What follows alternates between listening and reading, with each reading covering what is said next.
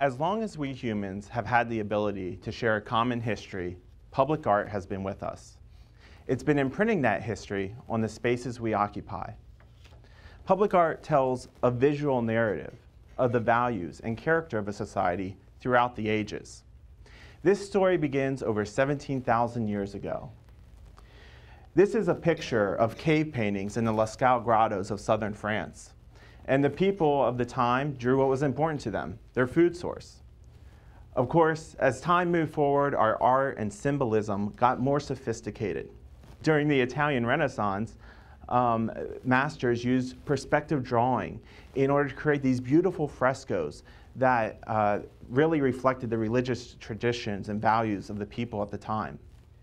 Of course, today we have our fair share of public art. We have sculpture, we have murals, we have street art. Some of it is publicly funded, like that we find in government buildings and national parks. Some of it's privately funded, like the private contributions that went to Kapoor's Cloud Gate. And some of it's more independent, like Banksy's work. But what these all have in common is that they are in the public sphere. They are publicly accessible. Now, what makes public art so important is that these artists don't work in a vacuum. You see, public art is both an attempt to influence and express the culture and community that it inhabits. And we can see this a lot in Harrisburg. So at the top here, we have the work of SR 81. And his work really reflects the common resident. Often it has common relationships reflected like that between a mother and child. But there's this energy and emotion in his work that really helps us and influences us to see the joy in life. Then we have Tony Truesdale's famous mural of Frederick Douglass. And this mural really helps us to recognize the role Harrisburg has played as a capital city and our importance in history for that fact. And then here we have a recent mural of Megan Davis. And Megan actually worked with the community, and the community voted on this design to bring it to life. And it's a real reflection of their hope for the next generation. Now, I'm sure looking at all these images, you have some kind of reaction to them. Well, that reaction is very important. In fact, the public's reaction to public art is just as essential as the very materials used to make it. That's because it is through this reaction that the art does its part in creating a public persona, one that's more cohesive and mature. We see this especially in community-based artwork. So, Papona Sorio made this beautiful pavilion.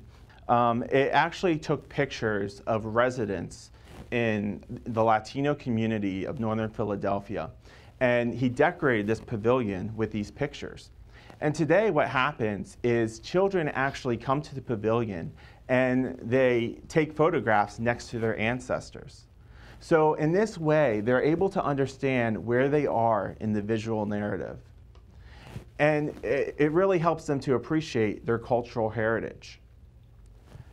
Now, Penny Bach of the Fairmount Park Art Association, she calls this interaction with art the afterlife of public art. It's almost as if art is an apparition of the artist that stays with us long after the artist has moved on to their next work. Now, similarly in Harrisburg, we have a mural called Live the Conversation. And if you haven't seen this, it's in the South Allison Hill neighborhood. And the artist took these portraits of community residents and community leaders. And they're dispersed throughout this tree that represents the evolution of the neighborhood. Now, surrounding the image is this message of nonviolence. And so it's a real source of inspiration for the neighborhood. The message, live the conversation, it's really a challenge that when we're facing problems, that we use a peaceful dialogue and that we look to the role models of the examples of role models in our community. And it continues to be a source of pride for the South Allison Hill neighborhood. Now, public art is not always trying to create a persona of cohesion or stability. Sometimes it's trying to challenge us. Sometimes it's trying to, change our perspective on social and political messages. And we saw this a lot in the past year.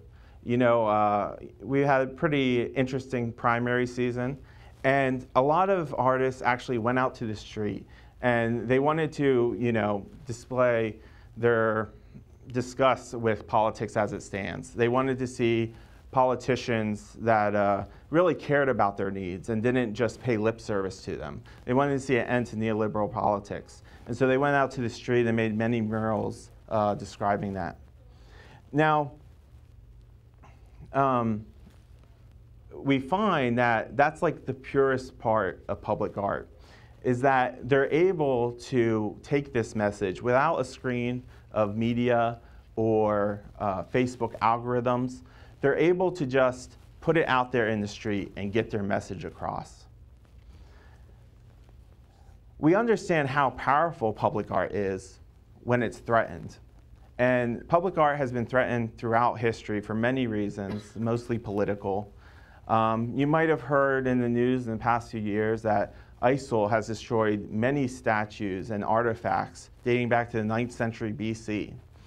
And they've destroyed even shrines and other worship sites of fellow Muslims. And they did this for claims of heresy. Well, if you're like me, you have a pretty strong reaction to something like that. And why is that? Well, it's because we recognize that what these men are doing is they're taking a piece out of that visual narrative. They're poking a hole in the story that is humanity. And so we feel it very personally. Of course, even in the West, there's a challenge between artists and public.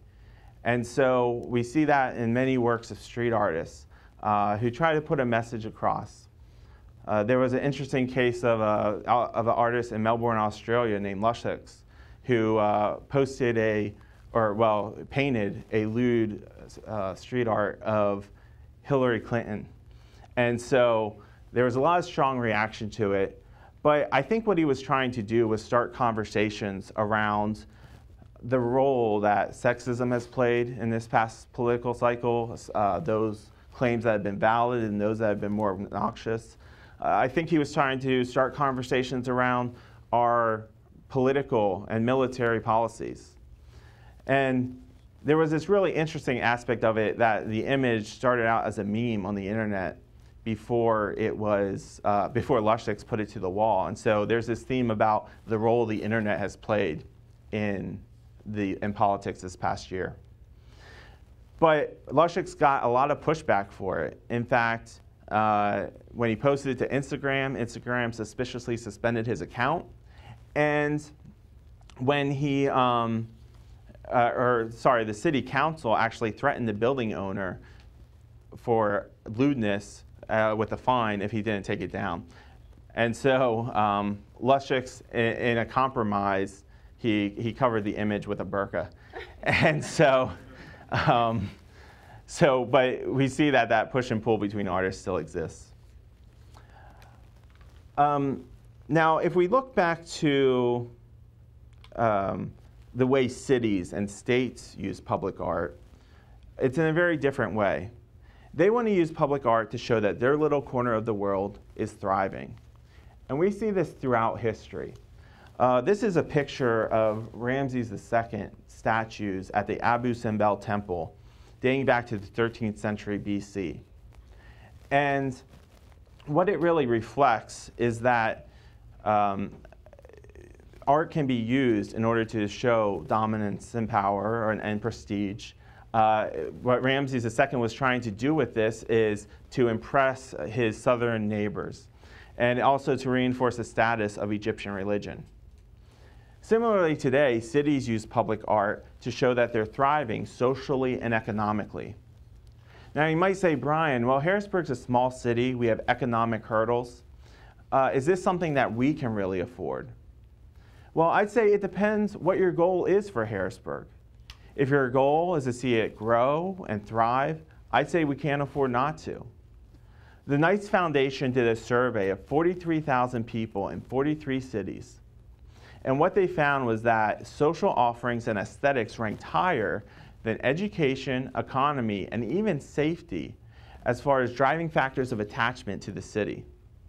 And in our neighbor to the east, Philadelphia, we find that viewing public art is the second most popular activity. So we see that through a great public arts program, we can bring in more residents and we can strengthen local communities. But it doesn't have to just come from public funds. There are a lot of sites out there now for crowdfunding, like Kickstarter or Indiegogo. And one organization in the city, Sprocket Mural Works, has made great use of this. In fact, they recently had a mural installed on 3rd Street by artist Crystal Wagner. And they funded it through Kickstarter. They reached their goal, and now we have this beautiful mural on 3rd Street.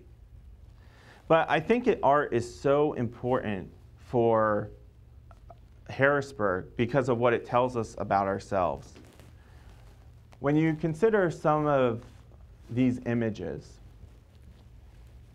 child at play, believe in the beauty of your dreams, this art is telling us a story about Harrisburg. Remember, public art is a visual narrative. And what is that story? Well, I think it's a story of hope. It's a belief in our creativity and our ability to push this city forward, to be a city more beautiful, more innovative, more inclusive. And I just can't wait to see what the next panel in that story is. Because for Harrisburg, public art is a way to show we're thriving. It's a way to show our eyes are towards the stars. Of course, for me, it's not just enough to make public art. I think we should share it with the world. And so that's why I've developed this web app, Murality. Murality is an app to find and share public art.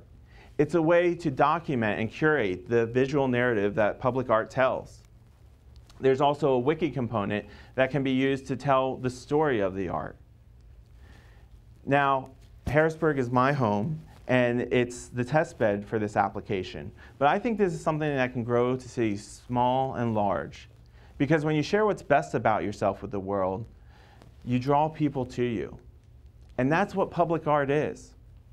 Cities could use the application to organize mural walks, both attracting new residents and reinforcing a local identity. Art has always been a way for us to say, I was here, I made that, this is who I am. Public art is a way to say, we were here, this is who we are, this is who we hope to be together. So that's why I think it's so essential that we continue to produce, curate, and document public art. Because where there's art, there's vitality. Thank you.